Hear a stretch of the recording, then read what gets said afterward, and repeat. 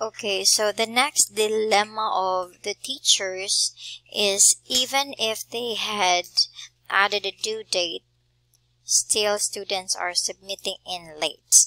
So to restrict that, we need to hide that one from the students. How are we going to do that? So click on your Google Classroom and then go to the section here and click on View All.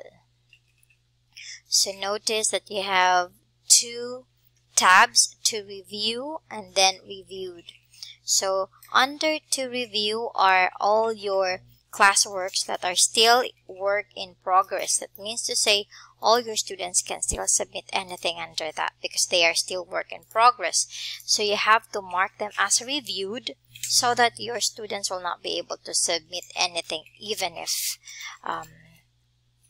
the due date has lapsed. So let's check on this one. Click on reviewed and then click on reviewed. That means to say that the person who has not submitted anything here is no longer able to submit anything. So go to late. So here, there you go. Now, if you would like to allow this particular student to submit or resubmit anything, you can just mark this one as not reviewed.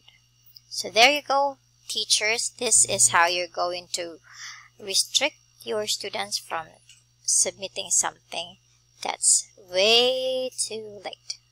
Thank you. Bye.